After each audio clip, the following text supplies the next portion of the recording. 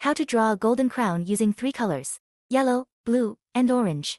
First, take yellow and a little bit of blue. Mark the places for the highlights and carefully paint around them. If paint gets on these spots, don't worry, just remove it with a dried brush.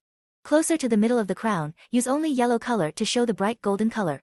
Closer to the other end of the crown, add blue color again and slightly darken it to show the volume. Now let's move on to the rim. Also, make it darker on the edges, and in the middle, use pure yellow color. Mix orange with blue to get a darker color to draw the back part of the rim. While the crown is still wet, mix yellow with a little more blue and very wet brush to mark the teeth of the crown. We make the color darker to show that they are further away. Remember that you can easily remove excess water with a dry brush.